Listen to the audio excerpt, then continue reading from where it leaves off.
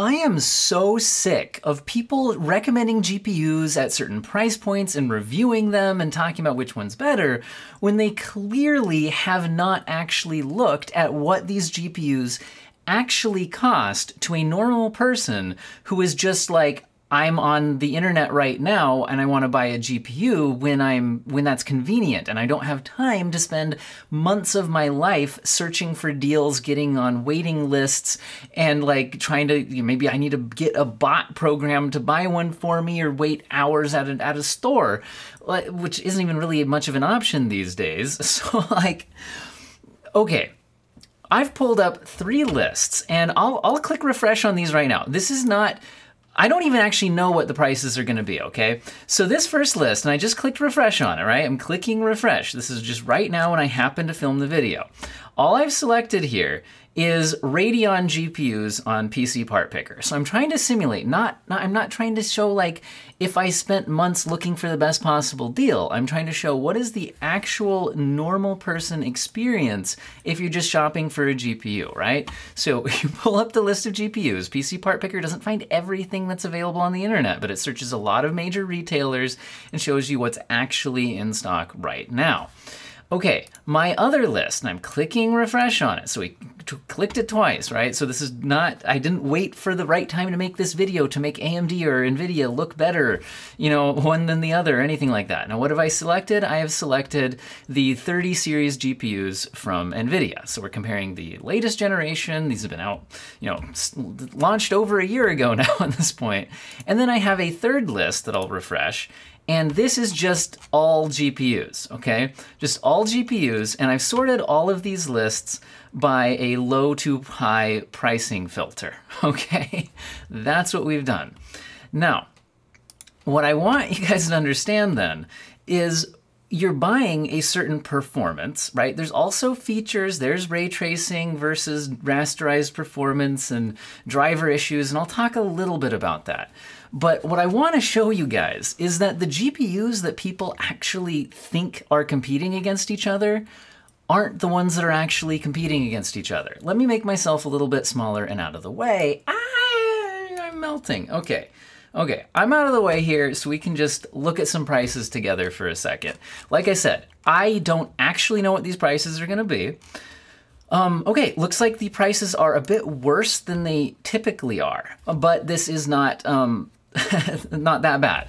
I mean, well, not that bad in this market. In other words, okay, like an RX 6600, I literally posted a deal for this that stayed in stock for hours on my YouTube channel community page for $100 less than this recently. So to be clear, I am not shopping for a moment when there's a best deal to compete against each other, right? So the cheapest AMD 6000 series card available on PC Part Picker's list right now is about $560.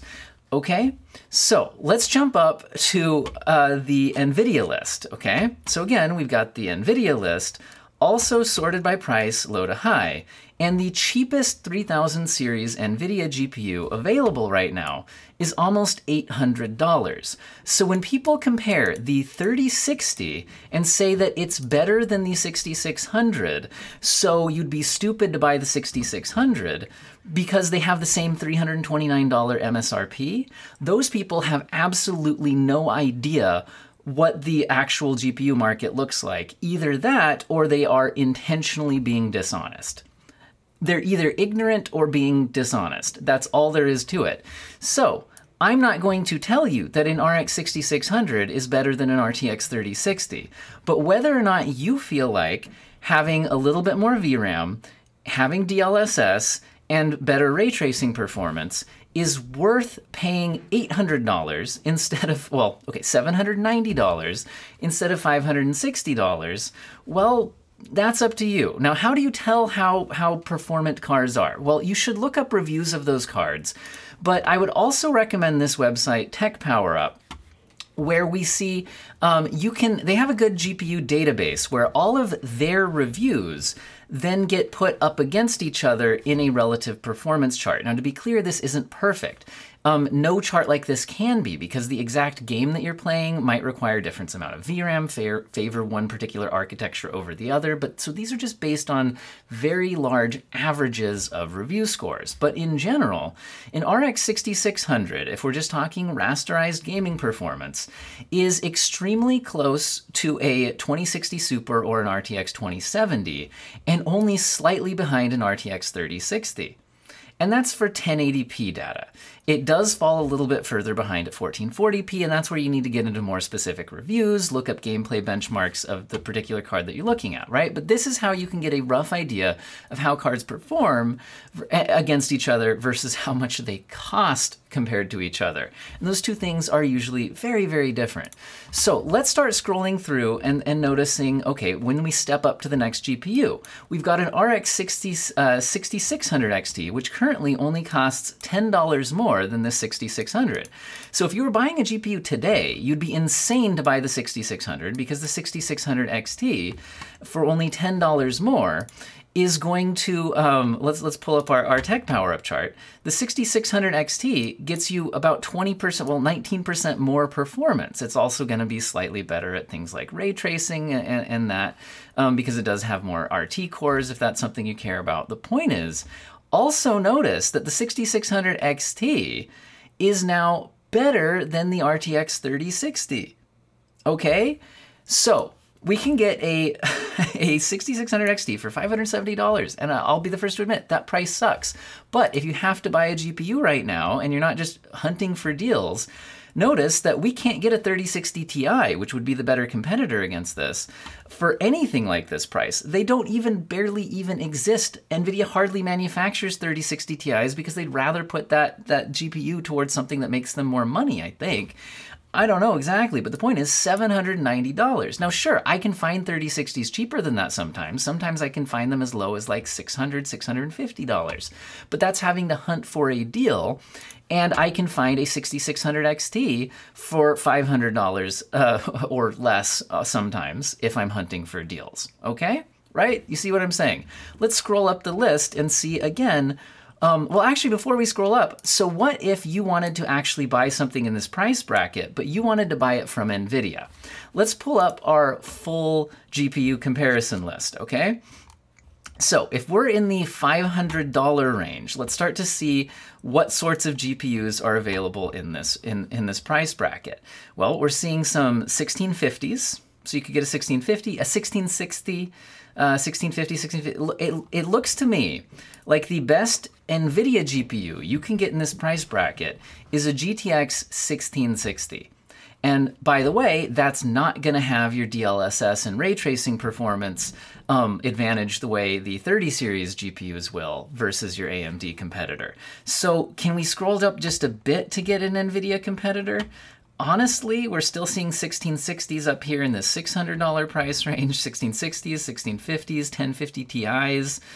Yeah, I'm going to have to go a long way before we find okay, an RTX 2060 for almost $700. So if you want to spend $125 more to get an Nvidia card, you could get an RTX 2060 instead of the RX 6600 XT that we can get for $570. So that'd be about $115 difference. Okay, so you'll pay more to get an RTX 2060. Now you're going to have DLSS. But again, the actual just rasterized gaming performance there from the 6600 XT versus the 2060, if I set the, well, let's set the 2060 as our baseline.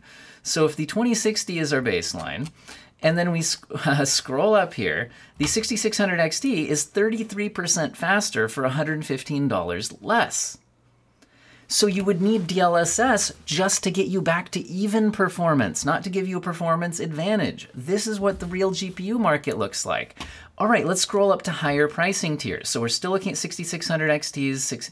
Okay, so finally we jump into a 6700 XT. So the 6700 XT first enters our chart at about $900. So we're seeing it about $910 right now. let's see what kinds of GPUs are available from Nvidia. Well, notice the 3060 Ti doesn't even pop up because they barely manufacture those. And the 3070 also doesn't pop up next because they barely manufacture those. Nvidia created the 3070 Ti in order to basically stop producing 3070s and sell a higher profit margin card. I'm not saying they don't produce them at all, but they barely produce them. And what does a 3070 Ti cost you? It's going to cost you $1,279. Okay? $1,279. Now, again, the 3060s, you could just buy a more expensive 3060. So really, NVIDIA's 3060 is not just even competing against a 6600 or a 6600 XT. On the actual market, it's competing more with the 6700 XT, which is going to absolutely crush it in performance. Okay? Now, let's keep scrolling up. Once we go past the 6700 XT, now I'll say, speaking of GPU models that barely exist, the RX 6800 barely exists. I feel like almost all of those GPUs are really 6800 XTs. It's really hard to find these things. So this is coming in, by the way, the 6800 is coming in cheaper than our 3070 Ti, although I do think the 3070 Ti might performance-wise be a pretty good match there. But again, you're still paying more for that 3070 Ti. And then now let's keep scrolling down. The 6800 XT enters the picture here at $1,330, which, okay, compared to $1,279. So $1,280 versus $1,330, we're paying $50 more to get a 6800 XT. Now, what's that going to buy you? It's going to get you double the VRAM capacity for one thing, which if you're running at high resolutions and high settings might matter to you. Let's assume that we're talking in the 1440p bracket. So these GPUs are, in other words, like guys, when people compare the 6800 XT up to against the 3080, that's not the card you should be comparing it with. You should be comparing the 6800 XT with the card that actually costs the most similar to it in the actual market, which is the 3070 Ti. The 3070 Ti versus the, okay, the 3070 Ti. Let's set that as our baseline, okay? So for an extra $50, you could buy a 6800 XT, which is going to get you 18% better performance at 4K, which is interesting because that's what this chart does at GPUs stronger than a 2080 Ti. The 6800 XT at 1440p will actually have an even further performance advantage versus the 3070 Ti. Let's pull up some actual more detailed reviews here, because this is one of the things that inspired me to make this video, because people argue about the 3080 against the 6800 XT, and those aren't in the same price bracket on the actual market. So let's pull up something here like Hardware Unboxed. The 3070 Ti review placed it at 1440p in their 12-game average here, averaging 120 frames per second, 128 frames per second, whereas the 6800 XT was averaging 157 frames per second. Okay, that is quite a significant jump in performance for that 6800 XT. Now you might bring up, but what about the ray tracing performance? So it was hard for me to find reviews that pulled these up directly compared in ray tracing performance, but I did find a small YouTube channel here, and I'll link it in my description, where they did a review comparing these graphics cards, and some of it did include ray tracing. So I don't know this particular source very well. I'm not going to cover it up. This is Crazy Tech Lab. And they've got so Watch Dogs Legion heavily favors Nvidia in ray tracing performance. There's other games that are more even, or even have a bit of a, you know, Far Cry 6, for example, the ray tracing is really geared towards AMD. But here we see the 6800 XT and the 3070 Ti almost even in ray tracing performance. Sure, the 3080 completely outclasses the 6800 XT in terms of ray tracing performance, but they don't cost the same, right? These are actually pretty even in a heavily NVIDIA-favored ray tracing title at ultra ray tracing settings. And then if we pull up, he also did Metro Exodus Enhanced Edition, and this one also actually has the 6800 XT a bit ahead of the 3070 Ti, and this is with the ray tracing set all the way up to ultra. So. the really only major difference here you have is DLSS. So if you think DLSS is worth it to you, and it might be, then consider going the Nvidia route. Also, if you do productivity, the Nvidia cards can be worth a lot more for productivity. A lot of apps heavily favor or only support the Nvidia architecture on that. But if we're talking straight up gaming performance, it's really only DLSS where you might have that advantage, and that's to pull ahead in ray tracing performance. You'll need DLSS to do that. And FSR at high resolutions is okay. It's not as good as DLSS, but it is okay. It can also help you get some of that performance back. Now, if we continue down the chart here, let's see about that, like the 3080 doesn't even, here's our first 3070, by the way. It's $1,700, okay? And then, oh, here's our first 3060 Ti, also for $1,700. And then we got some more 3070s. Notice there's no 3080s at all. The 3080s aren't even available on PC Part Picker right now because, like I said, they don't make those. I mean, okay, they make a few every now and then, but what they really manufacture are 3080 Ti's. And while it has a $1,200 MSRP, its actual cost is usually at least $2,000 and often more. Here we're seeing it first show up at almost $2,200 for a 3080 Ti. Now, what do we get from the AMD side of the thing? So if we scroll down from AMD, when do we next see a better GPU? Where are we going to get a 6900 XT? And oh wait, we've got one here. Oh wait, actually we got a 6900 XT even further down the list. I missed that at first. Okay, so this is what, $400 less? So for $400 less, almost $300 and something less, you can get a 6900 XT to compete with the 3080 Ti. Now, if you're talking 4K gaming, I really do think the 3080 Ti might be the better card there, but still, you're spending hundreds of dollars more to get it. And by the way, I see 6900 XTs, if we talk hunting deals, you can actually get them for about $1,500 pretty regularly, pretty easily, whereas 3080 Ti's are very hard to find for less than $2,000. Now, Nvidia offers an even higher premium card, which is the 3090, but those really are almost never available for less than $3,000.